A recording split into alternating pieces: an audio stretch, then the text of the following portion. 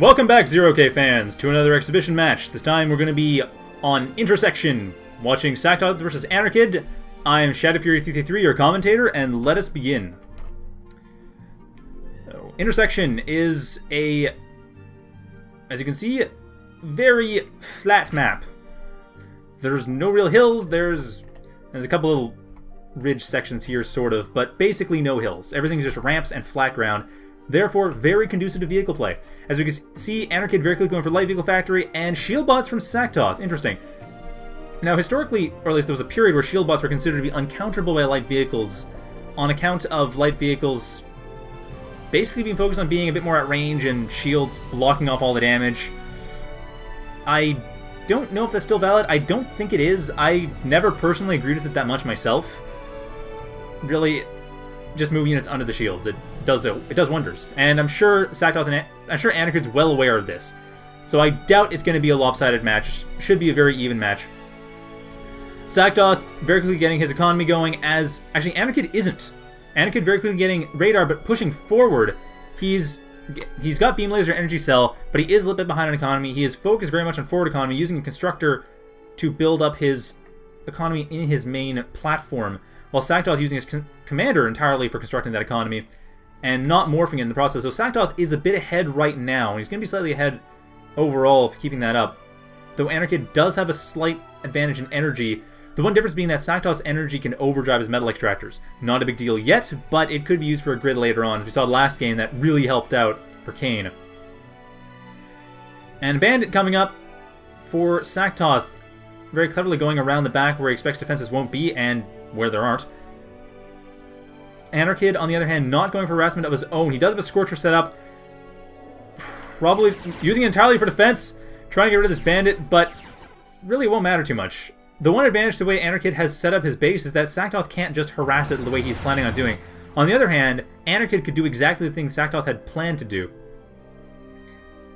There's really not a whole lot that Saktoth has to defend these back metal extractors. The only thing he has going for him is that the Scorcher is going to have a harder time getting in. It's going to be slower up the ramp, and then the laser is going to hit it as less room to go around the laser turret.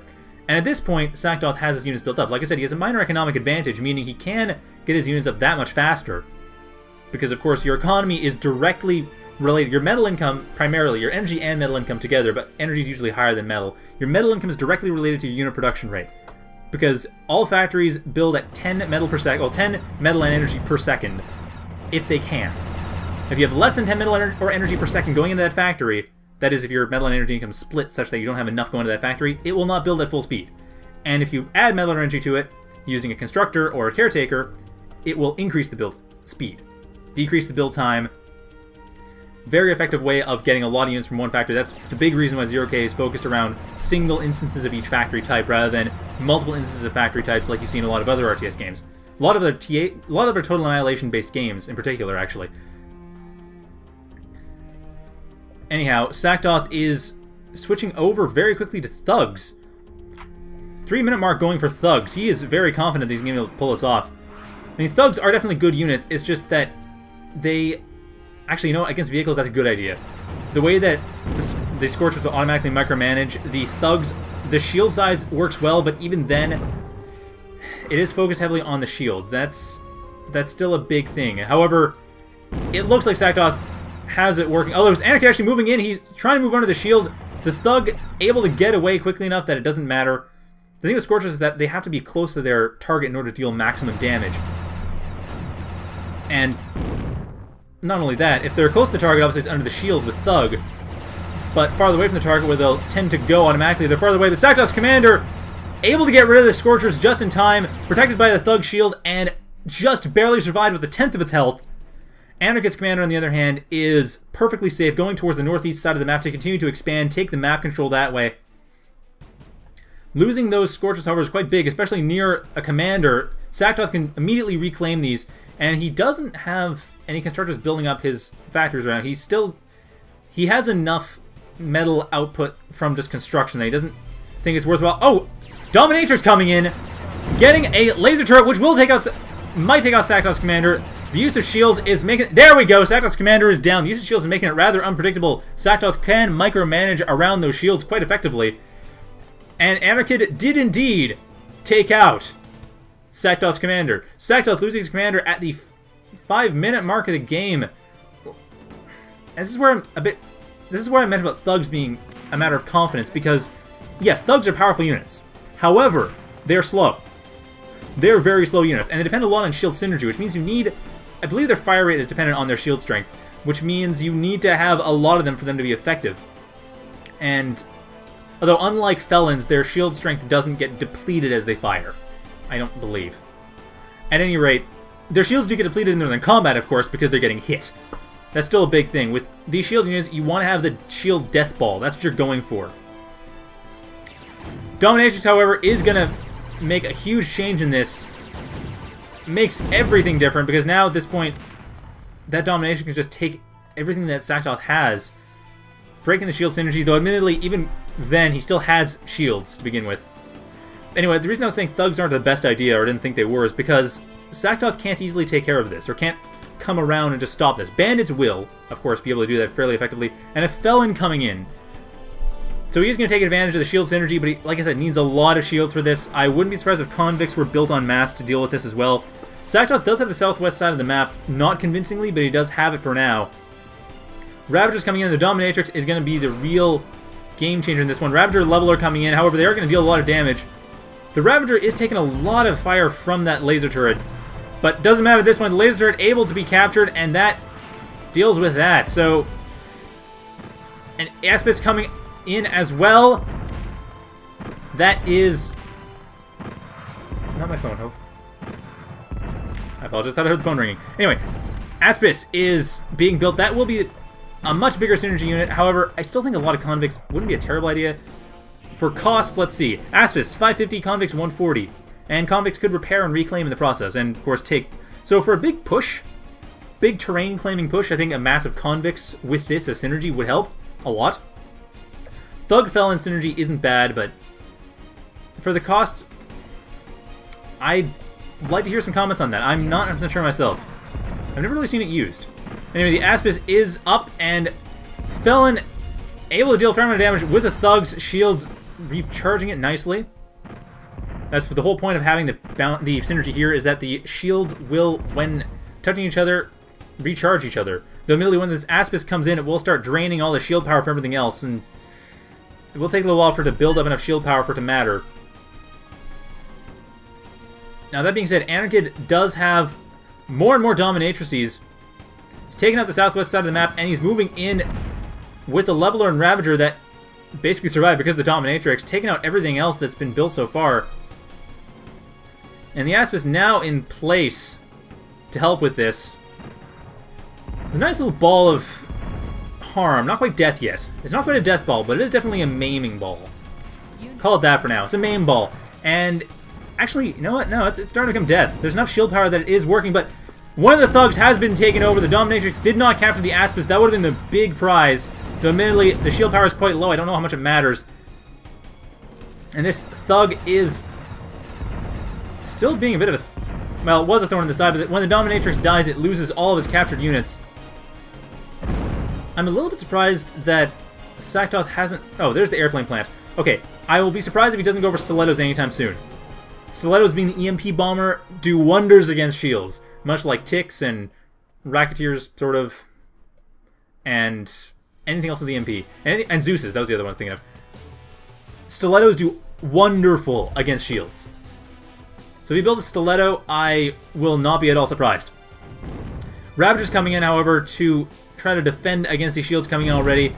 More thugs, actually Thug and Outlaw coming around the south side to take back what Saktoth lost. Anarchid still has solid control over the northeast side of the map, and his commander is right there, really not doing anything. Ravager's trying to do what they can against the thugs, but the thug shields are stopping them. And the Felon recharging just enough to continue dealing a bit of damage. Not enough to actually deal any meaningful damage, but enough to kill a Ravager, so that's still quite good. But like I said, not enough... There aren't enough units here, just not enough numbers. Actually, I suppose for cost, Thug would actually be a better idea than using convicts. That being said, a convict is thrown in the mix from the looks of it. Oh, no, it doesn't mean nearby, it's reclaiming. It will help out a bit, but Thugs probably would be the best option for cost. However, the Thugs are all going down. The Felon out of shield energy, everything out of shield energy. This whole ball is drained. The Convict doing what it can to help bring it up, and there is that Stilleto I was talking about. Saktoth has it selected and will be bringing it in. I think at this point it's almost a little bit too late, but it's going to stop everything anyway. Freezing that Felon in his tracks, allowing other stuff to kill it, and really no more Felons coming in yet. Not sure if Saktoth's going to continue along with that. Looks like he's quite enjoying the Thug Outlaw combination, just sticking with that. Felon, however, able to recover in time, and another Thug able to help it recharge, so that Felon not dead. Anarchid did not follow... Sorry. Yes, Anarchid did not follow up that... I believe I might have said Saktoth got the Stilleto. This is not true. Anarchid has a Stilleto, using it again, and able to use it much more effectively. He has the units to follow up. That will take it out. There is... Well, there's not much more that can be done for Saktoth's forces. 2 seconds left. Actually, there could be 2 seconds left in the EMP. Outlaw coming back up into place, and this Thug trying to block up what it can, but dying in the process. The Felon trying to repair what it can, and Thug Outlaw damaging the main base quite a lot, getting rid of everything here, and Anarchid stunning his own airplane plant. So this Stilleto I don't think can recharge right now. And this Thug also EMP'd for the same amount of time. Actually, the airplane plant will be un-EMP'd slightly sooner. But it doesn't matter. Anarchid losing a ton of his economy, all of his energy economy going down, and a lot of his metal economy going down as well. Another light vehicle factory being built back of factory. He really likes the light vehicles. And this airplane factory won't be too threatened. The Thug gone. The Outlaw soon to be gone. Everything being slowed down, though. But the Outlaw taken over and is now Anarchid's. Saktoth, however, in the meantime, did take a lot of map control, and that is important. Saktoth, despite this, is behind an economy. He needs to rebuild a lot of metal extractors. He is doing so with a couple of them, but he needs to build many, many more. Getting a laser to get rid of Anarchid's metal extractors as well, but Anarchid has this northeast side of the map and has not been contested. It's not actually that well secured. These 2 metal extractors could go down to bandits no problem. This one right here would take a bit more work, but still would go down fairly quickly. But that's not been approached.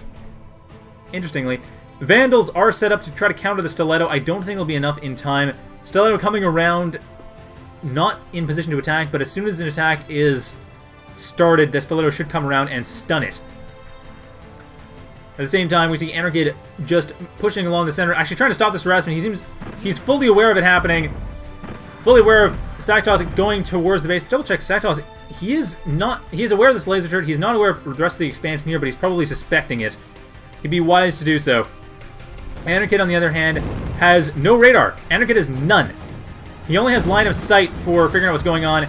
And the laser turret able to get rid of the Scorcher and get rid of these metal extractors, so successful move by Saktoth there.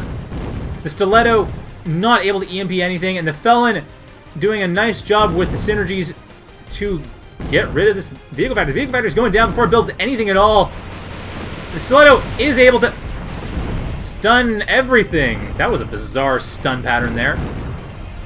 And it goes down, apparently exhausting itself in the process of stunning the entire world. It went down in a blaze of lightning. That made no sense. But sense aside, Anarchid able to defend against his attack, losing his light vehicle factory, but he still had one in his main base. So, small loss, still something. His commander's alive, however. Beam laser energy cell. So he's still pretty solid, and the Dominatrix are still alive. Able to capture a lot of the... Actually, everything that wasn't killed is captured. But Band is going to the main base, very effectively harassing, getting rid of more wind generators and more metal extractors, trying to keep Anarchid's economy down. This is the most important thing in 0K. It doesn't matter how big of an economy you have, it matters how small of an economy your opponent has. Or rather, the difference in economy. If your opponent's economy is smaller, you're doing just as well. In fact, probably better, because you're actively harming them at the same time as you're pulling yourself ahead. Whereas if you just build up, then it's a matter of how well you can handle endgame. And that could come down to army, and, well, actually, admittedly, army advantage could be nullified by overextending and harassment. Regardless, Anarchid and Saktoth seem to be fairly even for map control, and Anarchid slightly less well defended up here. He actually hasn't rebuilt this metal extractor yet. He's behind an economy, 16 to 25. This is including reclaim. Though admittedly, Anarchid has a bit more reclaim potential. Saktoth has hardly any reclaimables near any of his constructors, and yeah, he basically has no constructors. Other than this one here, he has a bit of reclaimables right here. But the Dominatrix is coming in. Actually, Dominatrix is not coming in. It's just hanging back, letting the units do the fighting that it has controlled. Wise move there, unless bandits come in and take out the Dominatrix. In which case, the tides would turn very quickly for Anarchid. He'd lose a lot of his... half his army would be going right back to Saktoth. And a bandit, light laser turret combination doing nicely against the Ravagers. But the Scorcher able to take that out. Now at this point, I gotta say, Anarchid is not... he is managing to harass fairly well, but neither player seems to be raiding a whole lot. I mean, neither player seems to have been going forward and taking out... I mean, Saktoth, okay, yes, he has been raiding. That's true. Anarchid, however, not really. Anarchid's been mostly focused on these big pushes and trying to take over units. But, admittedly, okay, it did work, ultimately. Partly because of the cap car, but mostly his own units. This attack over the southwest did work. Saktoth probably isn't defending enough. Admittedly, with shield bots, that's hard to do. Shield bots are very focused around staying in one group and having that synergy of being all together. So spreading out is not a great strategy for them. However, bandits can do it. Anyway, Leveler and... well, okay, Leveler and a controlled Outlaw taking care of what Saktoth has tried to expand in the northeast. Anarchid, once again, ahead in economy quite decisively, but this game has been going back and forth this entire time. I think Anarchid may be pushing ahead. I think this may be it, though. A Felon trying to turn this around. Not doing the best job, however. Not enough support with the shields, but the Ravager's still scared off. Not enough support for itself to keep going. I'm a bit surprised Anarchid hasn't built either more Scorchers or more Levelers.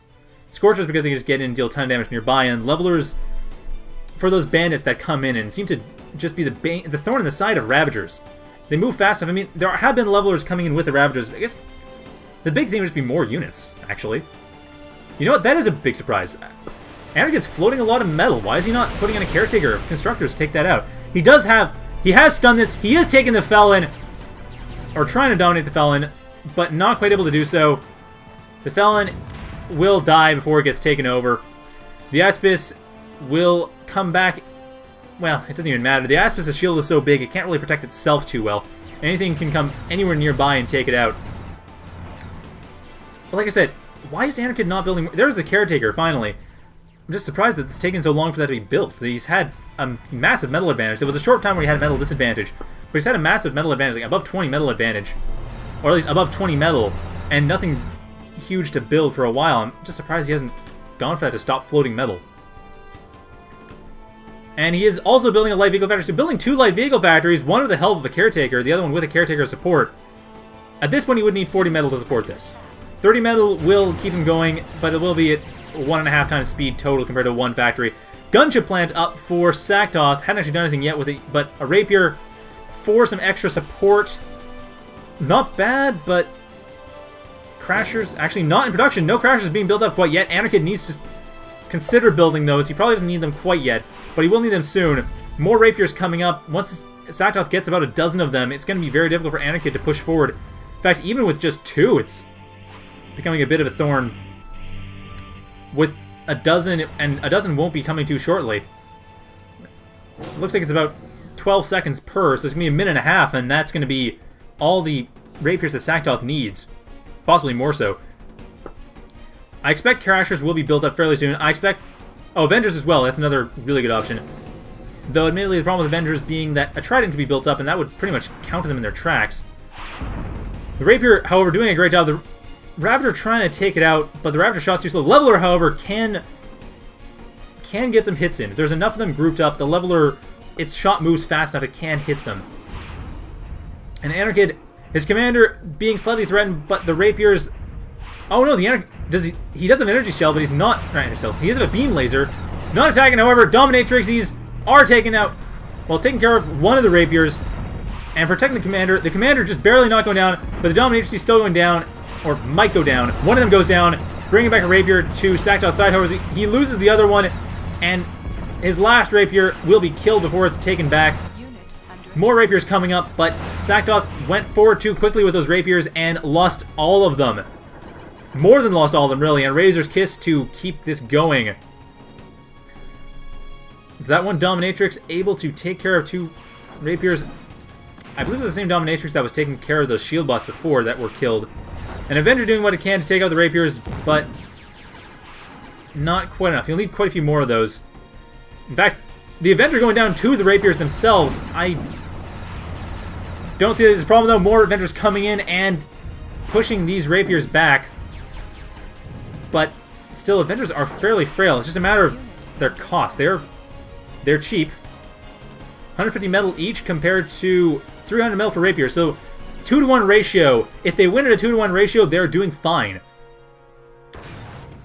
And a Crasher. There we go. I was waiting for that one. Crasher coming in. We're from Anarchid. And Anarchid basically has this game in the bag. He just needs to do one big push. And that's exactly what he is doing. I really am surprised Saktoth did not keep these Rapiers in his main base and just come out with a dozen of them.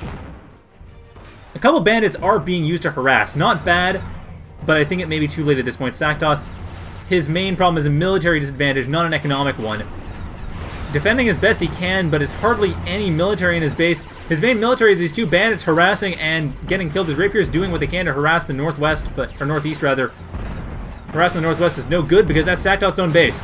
But Saktoth, that being said, his own base is going down very quickly. I think he's going to throw in the towel any minute now. His harassment doing what it can, but the Stilleto stopping it. 6 seconds left and it's going to go down. I should say, and the harassment will continue. Saktoth, his bandit was not getting attacked there, but his main base is going down, and that will be game. Lost his gunship plant, losing his shield block factory. The leveler's just taking out everything in there, and the bandit also going down, being finished off right as the, probably by an Avenger, right as the EMP wears off, and Saktoth surrenders. That is the game with the well, that's most bizarre. Anyway, hope you enjoyed that, and I do have another match for tonight. No, I think I'll call it a night tonight. So hope you enjoyed that, and have a good night, everybody.